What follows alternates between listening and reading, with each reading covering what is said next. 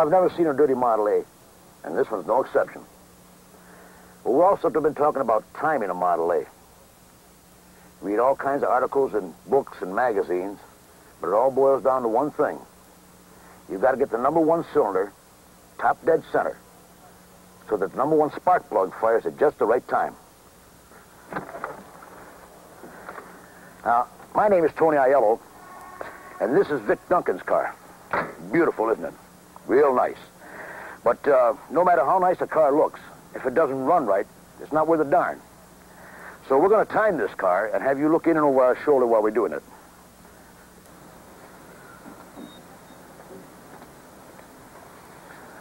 Now, this movie is rated G-. It's strictly for beginners. So I'm taking the kindergarten approach when I started by saying we should get our tools together at the outset and save a lot of running around. We need a large screwdriver, a small thin screwdriver, feeler gauge, half-inch open-end wrench, a cam wrench, which is desirable but not a must, and a crank for turning the engine. Retard the spark lever fully. Check this at the rear opening in the distributor horn. All timing is done in the fully retarded position.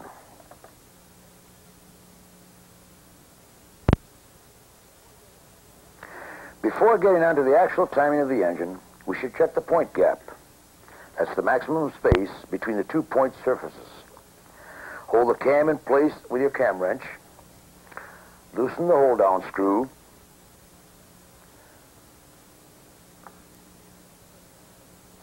And turn the cam until the rubbing block sits on the crest of the cam so that the points are to their full open position. Now, with a feeler gauge, check the point gap. The correct gap is between 18 and 21 thousandths.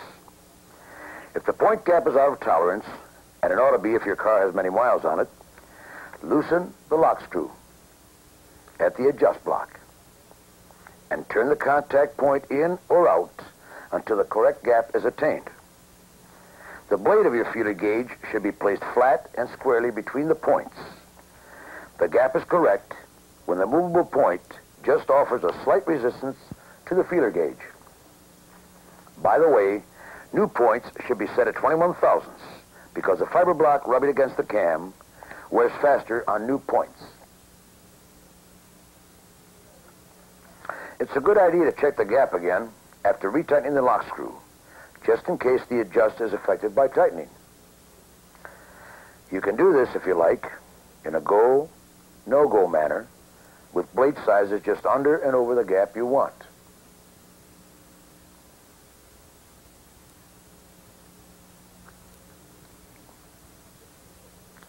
Now take a good look at the point surfaces too, and make sure they are clean, that they made flat and square with each other, and that they contact each other over the entire point surface.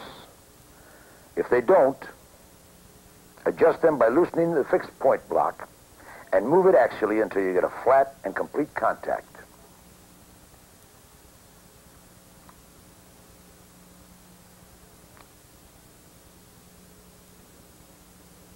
Burned points look like this.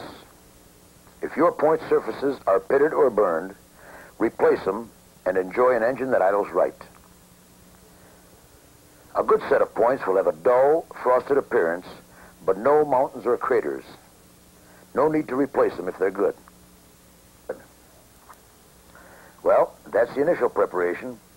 Now let's set the number one piston at its firing position and start timing the engine.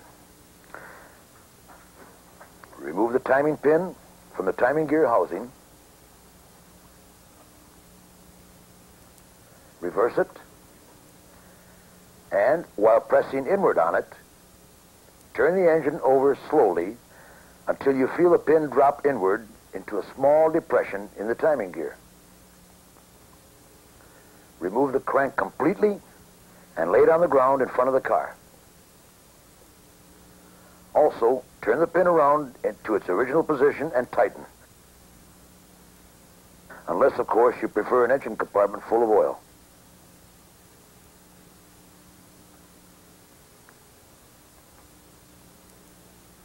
With With the cam screw loose, rotate the cam until the slot in the cam points to the number 1 contact.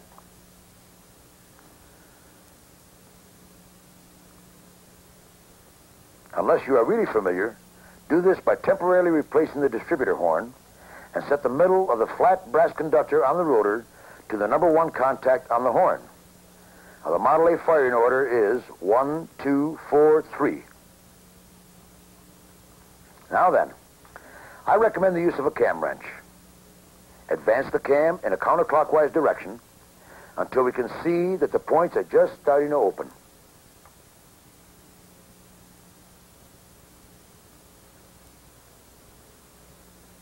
Tighten the cam screw firmly. Our engine should now be in time. There's an easy way to check our work, and we should do it every time. Lay the high-tension coil wire within a half-inch of a ground point, like an engine stud. Turn the ignition on, and slowly pull the spark lever downward. Our spark, from wire to stud, should occur when the lever is about a quarter way down the quadrant. That's the operation. About 20 minutes work for an average guy. 6 simple steps. Let's go back and see just what we've done. Fully retard the spark lever. Check the point gap for 18 to 21 thousandths. Reverse the timing pin and turn the engine to find the timing recess. Loosen the cam and turn the rotor to the number 1 conductor. Advance the cam until the points just begin to open. Check our work.